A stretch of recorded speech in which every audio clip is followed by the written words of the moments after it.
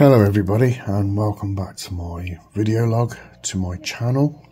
I really do feel the need to go over these 0 to 30 volts and 2 milliamps to 3 amp Hiland or non-Hiland power supply boards. Now the reason why I'm reiterating this is because there are still people out there building these and they are not giving out the correct information. And they have affiliate links, and it annoys me that they will build them and show you in such a way that it doesn't actually show you whether these work or not. And I'm here to tell you now that they don't. There is one board that I've come across. There are 4 boards. I know of these 4 variations. And I saw one on the 2mA-3A guy channel. His one is 0 to 30 volts, 3 amp power supply kit, EQ kit, which is a different variation to these. The op amps, these little ICs here, go in a horizontal line across the board. I've never seen one of those before. Unfortunately, it's inconclusive to whether that actually gets up to 30 volts because he didn't put a 24 volt AC supply on his, and he only put a bulb on the output, so we didn't get to see whether it's 30 volts or not. Inconclusive. This here, I'll put a link. This here is a working one. You can tell that it works because I've made videos showing that these work up to 30 volts and 3 amps plus a little bit more. It will drop the voltage down to sort of like, 28, 27 volts. But you get a bit more out of it. I wouldn't run that like that. I'd go with a spec recommended 3 amp output. And you can identify these by these little buoy type holes, which is different to this. And it is different to this. The EQ kit has like little metal. It just looks like it is a little metal thing. I'm not going to put a link to his video there, but you can look that up. It's actually, it says number 710, 0 to 30 volts, 3 amp power supply kit, EQ kit, if you want to look up his video. So there's the differences on these corners. Now the other differences that's stark is that the voltage regulator, which regulates 24 volts here, and yes, you can use different voltage regulators if you like. You can even stick a 5 volt regulator on there. Just don't try and pull loads of current through it unless you've got this attached to your heatsink as well. Even though this doesn't have, forget about it. This works. This will get you up to your 30 volts, but there's a little bit of an issue with the noise that comes off the regulator when you check. There's a lot of noise there. So I would say that this is a slight fail as well, but it does get you 30 volts. Now these don't. And I have not come across one video. Now, please don't just start telling me in the comments that you know someone that made this work and you've seen it. No, no, no, no, no. I've looked and I've searched specifically for people building these boards. And what I find, there's a lot of people out there doing it, some very well-known channels as well, do it, but they either don't put the 24 volts in here, and none of them show 30 volts coming out of here. 23, 24 volts. They put a lower voltage in here and you get a much lower voltage out of there.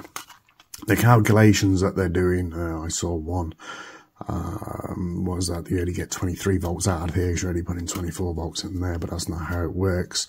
AC rectified to DC is a AC input times 1.414, which will give you about 33 volts.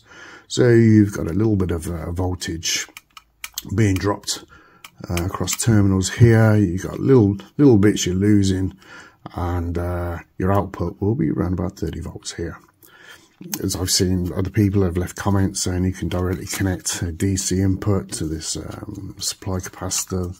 And that doesn't work either because these ICs are differential input, which means you need a positive voltage, and you also need a negative side of the voltage as well. So let's say 2 16s. Yeah, or 2 15s, 15 positive, 15 negative.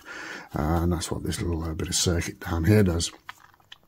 So not one of these have I seen giving the correct output.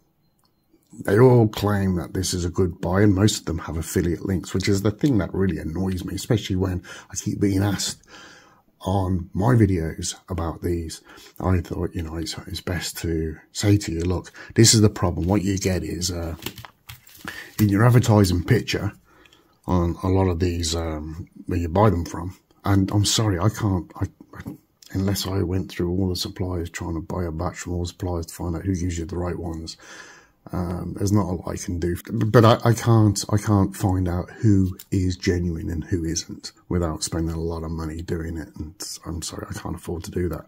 But what you get on the advertisements is you get a picture of this generally, and you'll see it here, and you might watch one of my videos who's stressing to you, don't buy them unless they're like this, and you'll be sent one of these.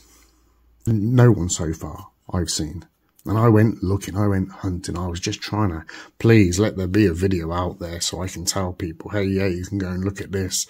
I've heard people say it's these ICs are wrong. I've heard all sorts of, but if you've got a claim that one of these works correctly, please put a link in. It will be held for review, because I don't just allow links in, otherwise you'll have a big link party going on, and that's not what the channel's all about. But I will look for the next 2 weeks, and I will look at my held comments. Now what I want to see is a timeline link to where they put the 24 volt AC in here, and then another time on when you get the 30 volts out of here.